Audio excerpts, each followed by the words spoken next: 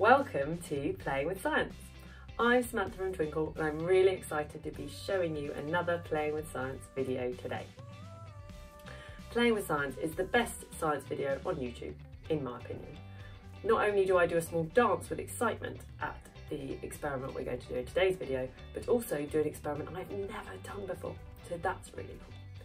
But the reason it's the best is because we're playing with science. So we're just having some fun, playing around, seeing what we can find out, just like scientists do. Sometimes we're not really sure, and that's why it's play. It's also all about science, and science is all about the world around us, making observations about things you can see and do all around you, which is why when you're a home educator, playing with science is one of the best subjects you can do, because you can do it at home and you can actually spend the time doing the investigations. If a children's interested in something, or a child is interested in something, you can just keep going with that experiment. You don't have to stop when the bell goes. You can try out lots of different things and you don't have to follow the curriculum. You can do experiments that you come up with yourselves, and I'm going to show you some really nice ways you can do that today. Science is amazing because it's all about the world around us, and scientists spend lots of time observing the world around us to learn more about it and ways we can progress. Think about Newton, for example. He saw an apple falling from the tree. Even though gravity was already there, that made him think further about it, and he wrote books all about how the solar system and all the universe is held together through gravity, just from one observation to start off all his thinking. So always looking carefully at the world around us. And science is so important to our lives every day. The screen you're watching now is made up of all these little pixels, and that's all been developed by science. Even the electricity to power whatever device you're using to watch this video will be powered somehow using science. How we get our electricity, for example, from nuclear power stations, from solar power, and sustainable engineering, all again is to do with science.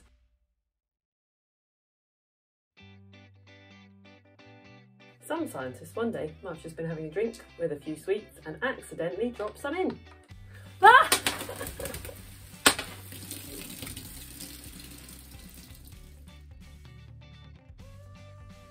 Well, that gave me a bit of a mess to clear up, so make sure if you're going to try this one, do it outside. Now, scientists would observe that that's happened, and they could look further and do more experiments to try and work out why. And they think they have worked out why, and it's to do with the way the sweet has lots of tiny little bumps all over it called nucleation sites. And when you drop those into the cola, it releases the carbon dioxide stored inside all in one big bubble fountain. This is the same if sometimes you have scratches on the bottom of glass. You might see you get bubbles in those areas. So this is a really fun one to try at home, and there is a Twinkl worksheet called Cola Super Fountain, which you can use to follow, and we're going to make some superheroes. But we're also going to have lots of fun playing around with science and seeing different ways we can do this experiment and get really into being proper scientists and finding out what else we can learn from it.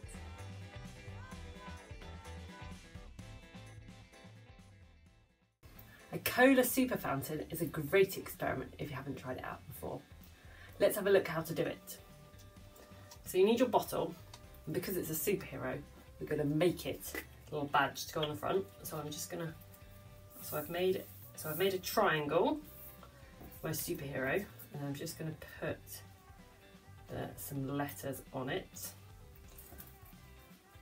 see if you can work out what my letters are for. I'm literally just going to glue those on now.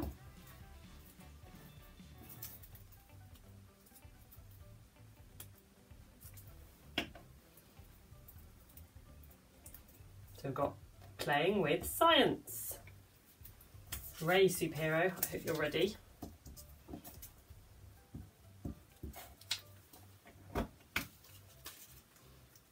So we've got playing with science. And he needs a cape as well, so let's just make a little cape. What I've done is just cut out a triangle, and then I'm just going to put a circle at the top. A little circle at the top, and I can put that on my superhero so he's ready to go. Now you can just drop the sweets straight in the top, or you can make yourself a little launching tube. So if you just get a roll or just some cardboard and then cut that down, then you can wrap that around. So make it really tight and just put a bit of sellotape on there to make it nice and tight. And then what you want to do is get a bamboo skewer and just push that in from one side to the other. So in from one side to the other. This will stop your sweets going in until you're ready for launch. So let's load up our superhero and we're ready to go.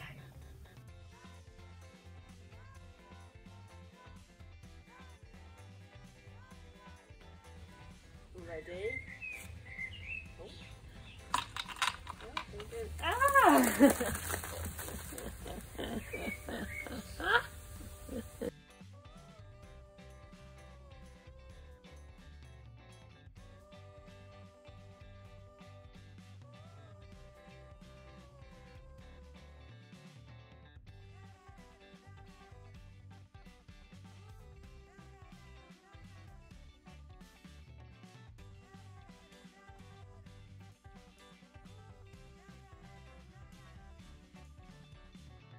Well, that was super exciting.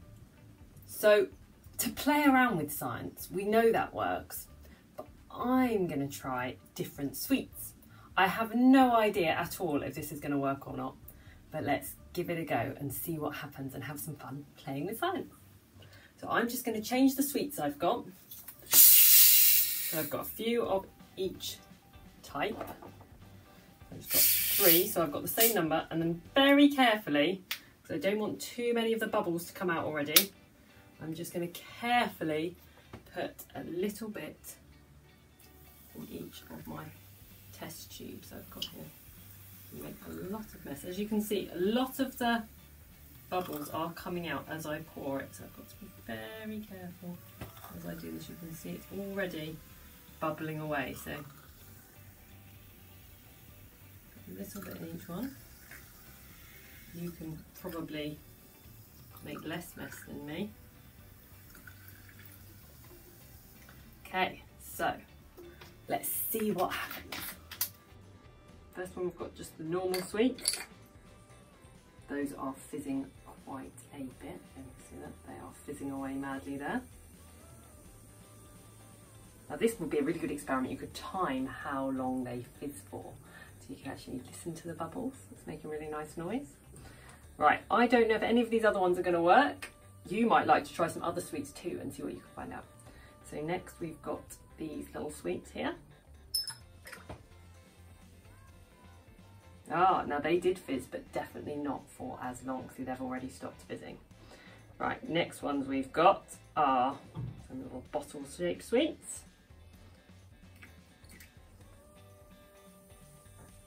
That has been a good fizz too. Still think this one is the winner though. And we've got some hard-boiled sweets, so we're going to give those a go.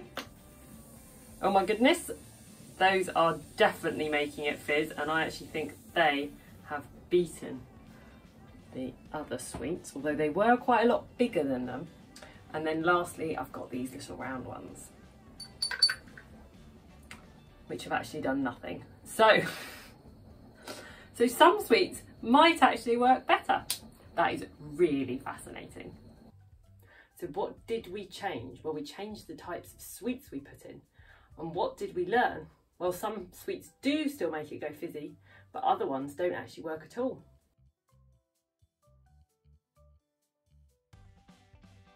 Perhaps you might like to try this one at home.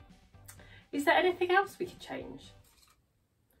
What about changing the drink? Because lots of drinks are fizzy, and I wonder if any of those will work better or worse. Which one will be the best? I've got all these different drinks. I'm going to turn them into superheroes and get them ready for launch. I'll see you outside, and let's see how we get on changing the drink we use. Here are all our different superheroes ready for launch.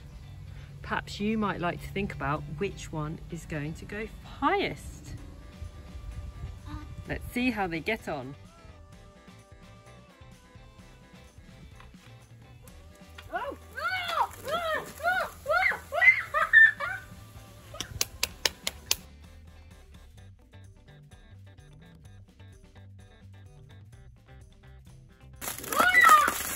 Wow, that was a really good one. Oh. Ah. So in this experiment, what did we change? We changed the type of fizzy drink we were dropping our sweets into. And what did we learn? Well, we learned that actually cola does work the best, but not necessarily diet cola. Both cola and diet cola worked, which was really fascinating. However, lemonade and the fizzy water didn't work so well, and neither did the fizzy orange. Now the fizzy orange was in a different bottle, so this could have made a difference. And that's another experiment you could look at. Does bottle shape make a difference to how the bubbles come out? We have got one last bottle we tried out, and I've never tried this before. These drinks are normally quite fizzy and have got lots of bubbles in. We did buy the bottle specially for the experiment, however, so don't just use any one that you might find at home, because you never know, you could be saving it for a special occasion. Let's see how this one got on.